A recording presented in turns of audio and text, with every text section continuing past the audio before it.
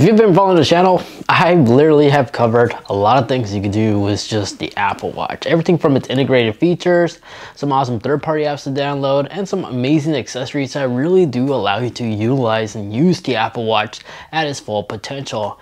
But since this is a new year, we're still like 3 months in 2022, I decided I'm just gonna go ahead and share the best applications that I personally use day to day. This includes native apps from Apple and some awesome third-party apps that I still use. So if you just picked up an Apple Watch or you're curious what type of apps I use on a daily basis, I'm gonna go ahead and just talk about my 10 most useful apps that I use on my Apple Watch. Let's go ahead and get started. Now, in terms of weather app, I personally prefer using Carrot. It's a third-party weather app that gives you a lot more information than the native weather app that Apple provides us, because this actually has a humorous twist.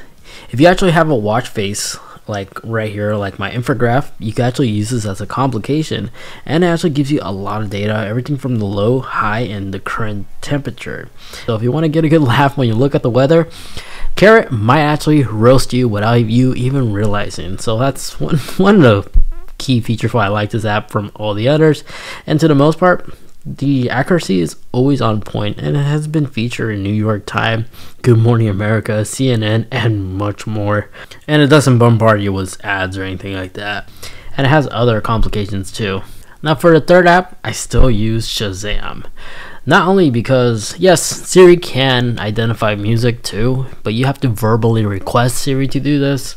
I personally prefer having Shazam as a complication whenever I'm at a mall, shopping center, I guess the same thing as a mall, inside somebody's vehicle. Instead of just toggling Siri and verbally request to identify the song, I could just simply tap on it. It will automatically start searching, listening, and we'll send that information as soon as it discovers a song to your iPhone, so you can add it to your playlist later on. It just works extremely well. For number 4, another native app is the camera app itself. When you launch the app, it is somewhat buggy at times now. I notice whenever you launch it and it's just black, what I like to do is just hold down the power button until you get to this screen and hold down the digital crown. This will force reset the app, and whenever I launch it the second time, it eliminates that bug. So it will automatically launch the camera app on your iPhone. And basically, you use the screen of your Apple Watch as the viewfinder. So if you're trying to get a group photo or record something while you're working out, that's how I typically like to utilize this. Rotate the digital crown to switch between the different lenses. If your camera has like 3 lenses like mine does, that's how you can switch from the wide to the ultra wide by just using the digital crown. Just unfortunately, to switch to video to photo, you have to manually pick up your phone and switch it manually here, but it will automatically update on the viewfinder on your Apple Watch. Now, Just Record is another great app to have, and primarily as a watch face complication, because you literally just press and it'll automatically start recording. If you're looking for a very convenient recording app that's better than the native voice memo app, just press record. You literally press and it'll record. So it's a lot quicker than having to use the voice memo app, which isn't bad either, but I prefer using this because it's literally just press record. Now, if you're looking for a battery app that allows you to see the battery life on your iPhone, but in addition to that, even your iPad, this is the battery app you want to go ahead and install on your device. So here you can actually monitor all your other Apple devices. So long as the app is installed on that app, you can monitor all that on your Apple Watch. So instead of knowing when your battery is low on your iPhone, you will also be able to see the battery life on your iPad as our example. So it has that capability. Now, the Apple Watch Series 7, like this one, does have a dedicated keyboard whenever you're replying to text messages. Now, the keyboard is only exclusive to the Series 7 due to the larger screen real estate, but Flick type, if you have an older Apple Watch, this will give those older Apple Watch the ability to also have a keyboard. By simply launching the app, you have access to a full keyboard. You can type in your message, and then once you're about to send, you can select the text message app, iMessage basically, and send that message to whoever. So a great app if you want a keyboard and don't want to use scribbles or verbally talk to reply to a text message via dictation. Now, with the latest firmware update of watchOS, this gave us the ability to share custom watch faces to friends, family, and such if you just send it to them directly from your contacts or create a unique link.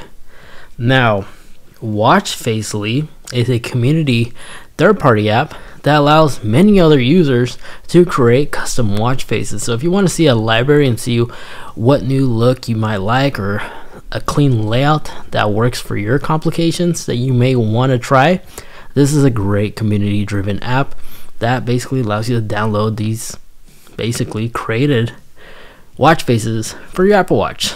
It's free to download, highly recommend. So it's kind of like a wallpaper theme type of thing, like on our iPhones, but this is for your Apple Watch. Now the next app is another dedicated app on our Apple Watch and iPhone. That is the native podcast app.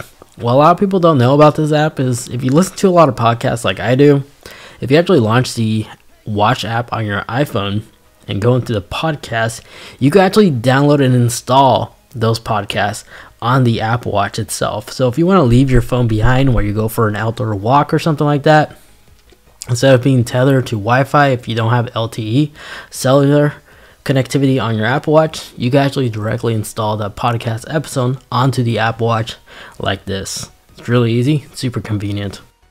Now if you're looking for a quick gaming app, Mini Chess is actually a really fun game to play on your Apple Watch.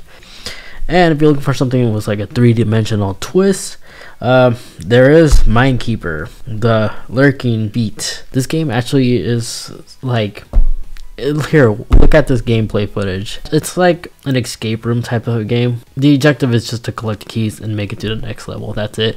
But the fact that it actually looks three-dimensional makes this into one of the best looking Apple Watch games available on the Apple Watch that you can play off your wrist. There you guys have it. Hope you got some good useful information out of this video. If you did, you know what to do. Really appreciate it if you actually leave this video a like, as those help me out a lot, and get subscribed, especially if you enjoy a lot of tech videos just like this. If you'd like to catch me live, I do stream on the weekends on Twitch, which I'll include the URL in the video description down below. Follow me there, come hang out. If you're curious how you can log on to your Facebook, Instagram, and monitor all that stuff on your Apple Watch on the go, you can go ahead and watch that video over there as I show you an awesome creative way you could utilize innovative Safari web browser with WebKit.